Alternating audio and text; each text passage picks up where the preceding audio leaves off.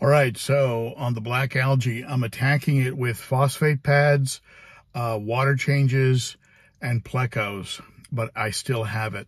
So I have a strategy, and the strategy includes picking up some of those little catfish that I've heard are really good with black bearded algae, and they don't get too big, so they'll work out well for the 55-gallon. So let's head over to the Aquatic Critter and pick some up. And I've got a strategy I'm going to use so I can actually have the black algae munched up and worked on before I put them into the main tank, the 55-gallon planted. All right, let's go ahead and hit the road.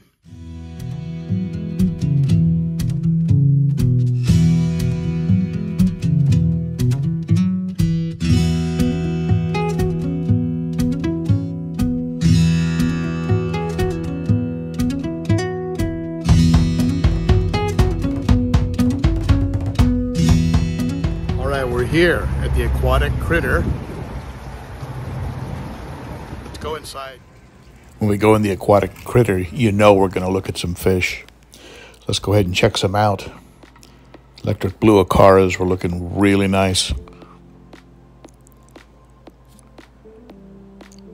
A little expensive, but not too bad. They had some very nice pearl gummies. Those might actually work in my tanks. The autos were in these two tanks. They were a little small, but actually good for what I needed them for. They also had some of the Chinese algae eaters, but I've heard they can be a little aggressive. Look at this guy. Just a crazy looking catfish. Pretty sure they get pretty big. Lima shovelnose. These figure eight puffers were really, really cute. Came right to the glass, interacting with me. This one looked like he had a heart on his head.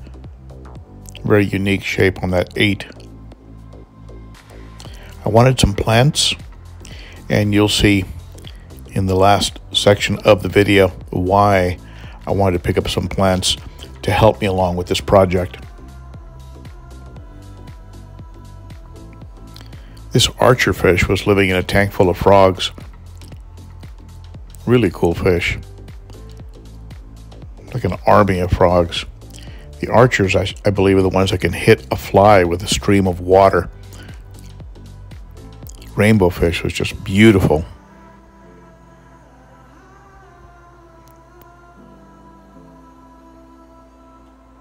Real showstopper.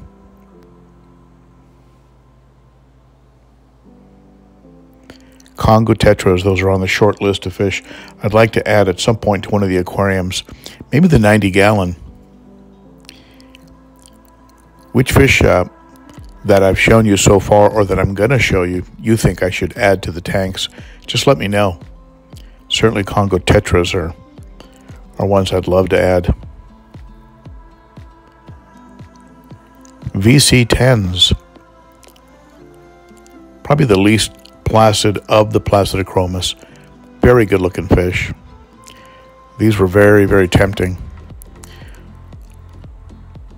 Baby frontoses are just so cute. Did you know that they live to about 30? They live 30 years. Pretty amazing.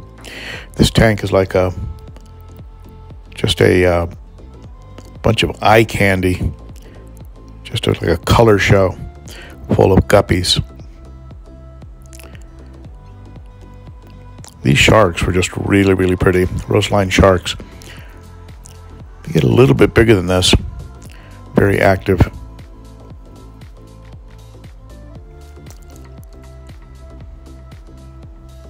Check out these fish. You don't see these that often. Your paradise gouramis.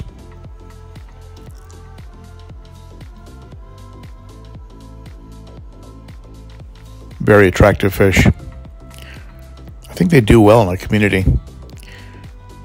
Not sure if they need any kind of special water requirements.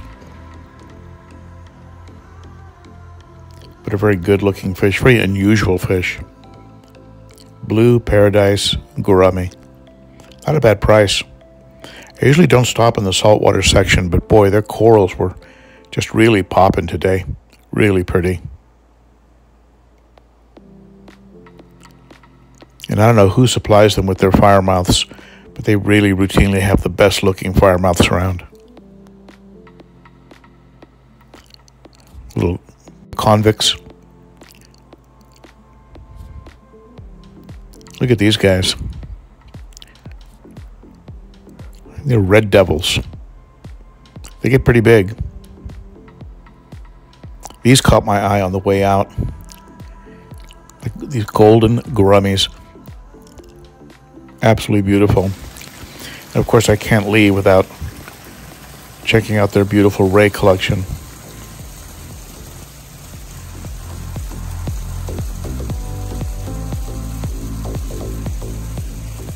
All right, picked up 4. Hopefully there'll be a good little algae cleanup crew. Let's get them home, get them acclimated. Also picked up some treats for the fish, some bloodworms and some frozen krill and a little bit of live brine shrimp that all the fish love. So that'll be their treat tonight. All right, let's head home.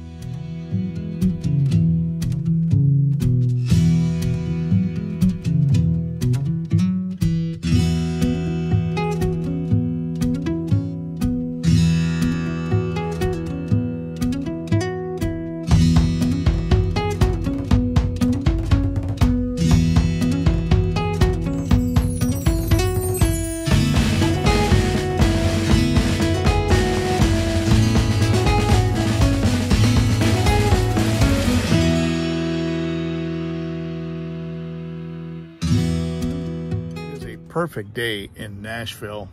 Let's go ahead and get these fish inside, get them floated, and get the frozen food in the freezer. And let's get this black algae project underway. I have an empty 29-gallon.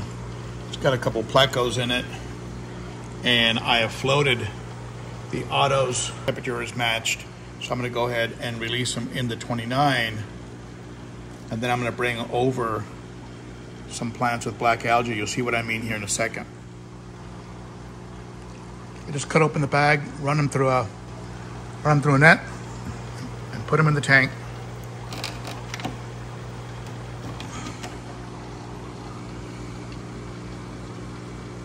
This one got right to work.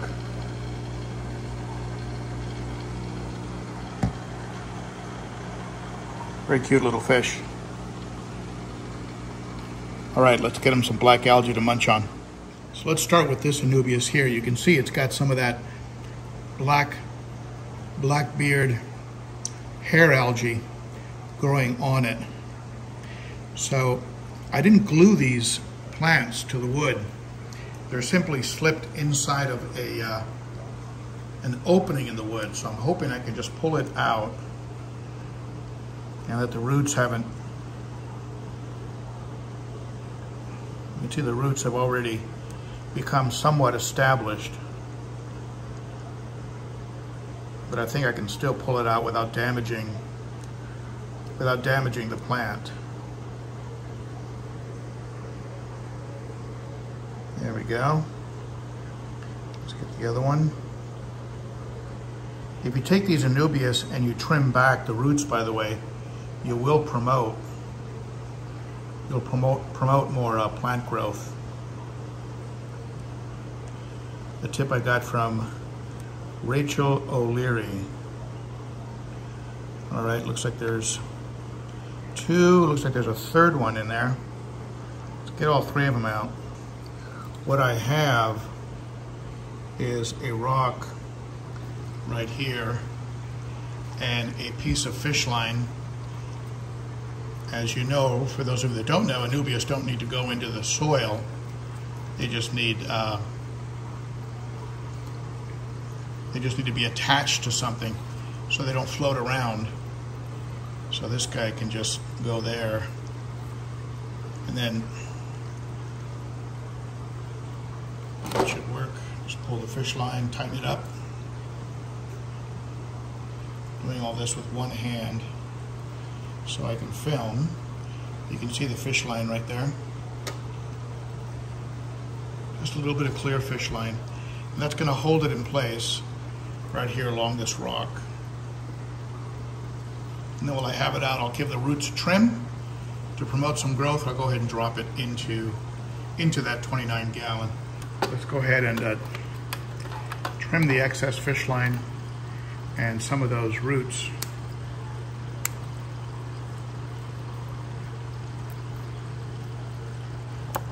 Like I said, this will promote growth, hopefully some new growth. Don't cut the rhizome. You see this right here? This is like the main root, but it just stays out of the soil. These roots can sometimes work themselves into the substrate. They don't have to be in the substrate. So I like Anubias. Gives you a lot of flexibility. You can move stuff around, you can redecorate, but you can see the black algae on it.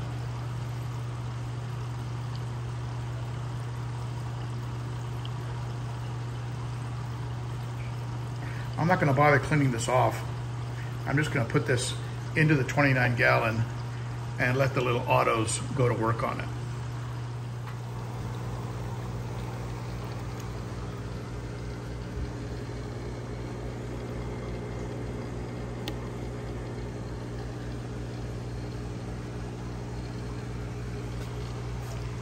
All right, there it is.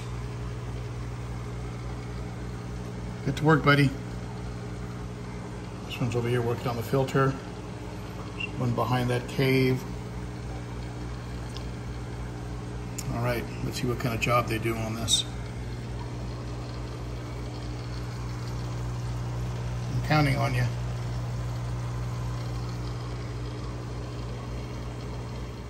I picked up a plant that's similar to Anubias, but it's not Anubias. It doesn't have to be in the substrate. See, it has a little root ball down here.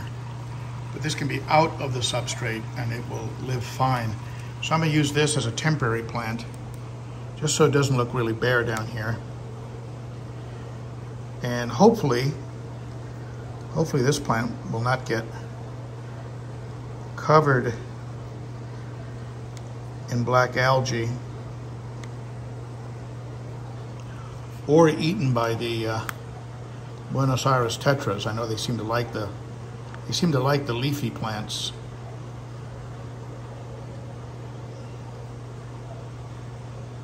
There we go.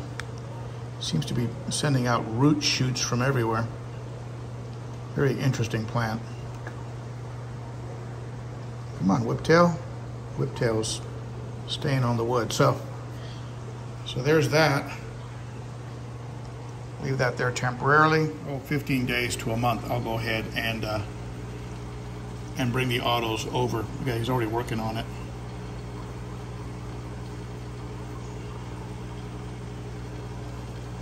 Come on, get back on there. There we go. It's all yours, man. That's your treat.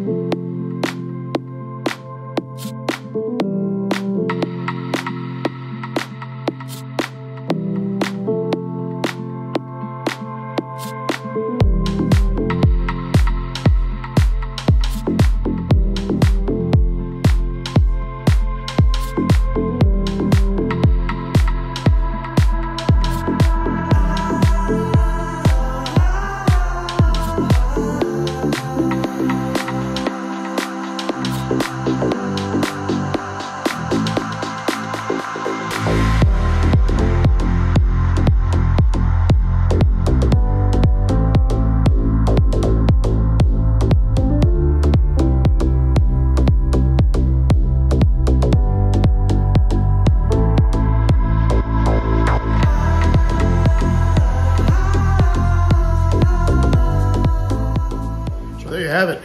So have you tried autos in the control of black bearded algae?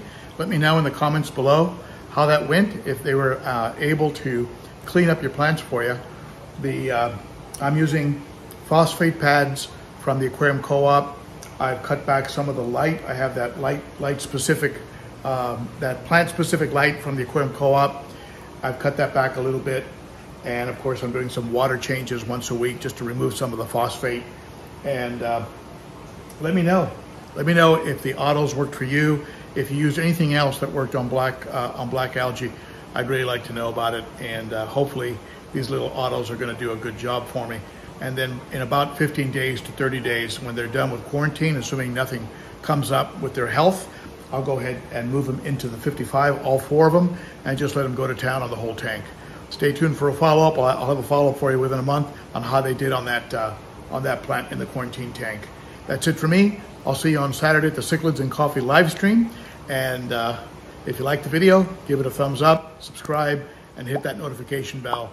And that's it for me. Bye, my friends. See you again soon. Bye-bye.